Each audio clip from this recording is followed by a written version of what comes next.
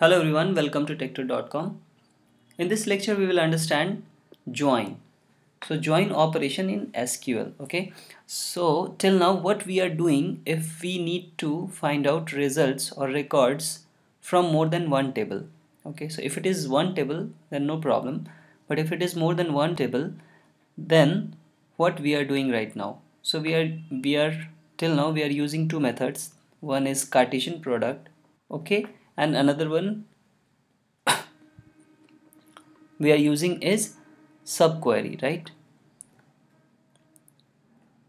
So these two we are using till now, but we have more powerful methods, and that is join. So what you can do or what we can do is using join we can join more than one table, right?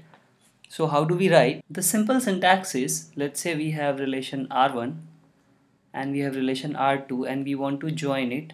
So we will write join. Okay, R1 join R2 on and then condition, that is predicate.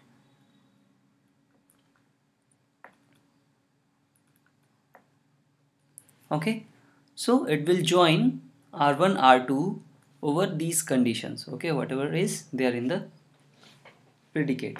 Fine, and now we will get a table or a relation R12 which will have attribute from relation 1 and attribute from relation 2 in order. Okay, if it has attribute A, B, fine, and it has, let's say, A and C, and we have joined it on the basis of A. Okay, so after join the order of attribute in R12 will be A, B, A and C, right?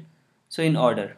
Now this join, here we can write different kind of join. Okay, so one can be inner join or outer join. So depending upon the requirement we basically choose to write what kind of join we want.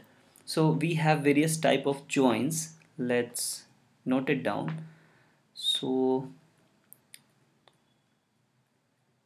join, we have inner join and outer join. So inner join, okay, and we have outer join. So let's assume we have again these two table R1 and R2 and we have attribute A and B. Okay, fine, and we have attribute A and C in R2. So if we are joining and if we are doing inner join, then the R12 will list down only the attribute which are satisfying this predicate and only the records. Basically it will list down only the records from both the table, this and this, which are satisfying this predicate.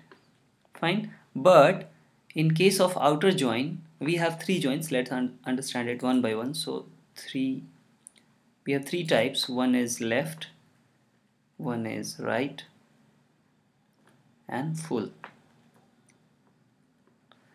So in case of left outer join, let's say we have a record, this record.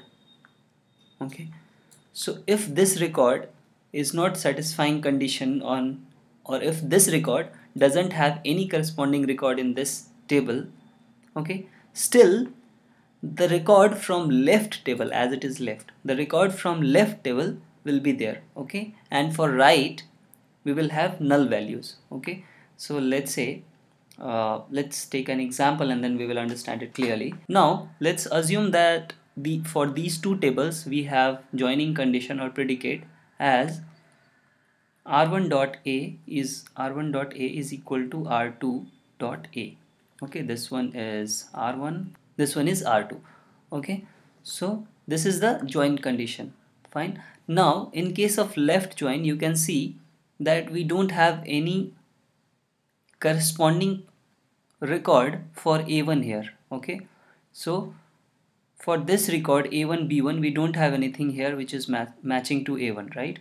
So in output, if we are doing left join, this record will still be there. Okay, so in output we will have A1 and then for B we will have B1, and for these two values, that is we'll have A, B, A and C. So for these two values we will have null.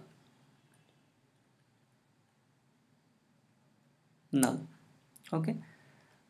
Similarly, in case of right join, right outer join, we will have all the records from right table. Okay. So you can see for A3 we don't have anything here matching, but still we will have here A3 and C3 and we will have null, null, null. Okay, but this is in case of right outer join. Fine. So in left outer join we will have all the records from left table.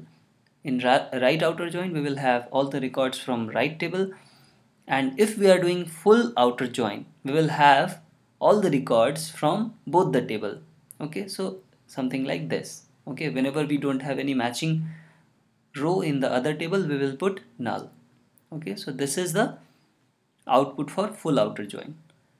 So this is the basic of join. Now in from next lecture onwards we will take one join at a time and we will understand it clearly and we will do some practical query writing. So see you in the next lecture. Thanks for watching.